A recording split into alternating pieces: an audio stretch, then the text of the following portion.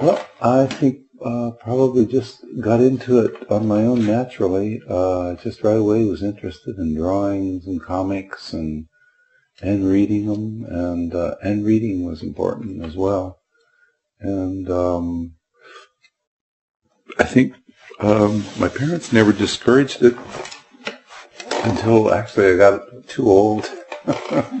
My dad was very worried about me trying to make a living as an artist. You know, he was construction worker, collar worker, working, pretty much all his life. And so artists, he didn't know anything about artists except bad, cliched kind of versions.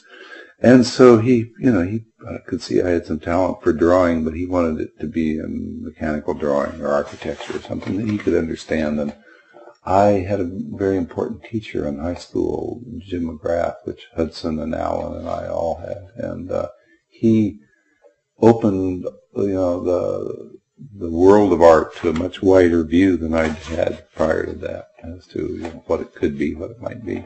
And so fine arts became, really foremost in my mind as what I wanted to pursue, at least initially.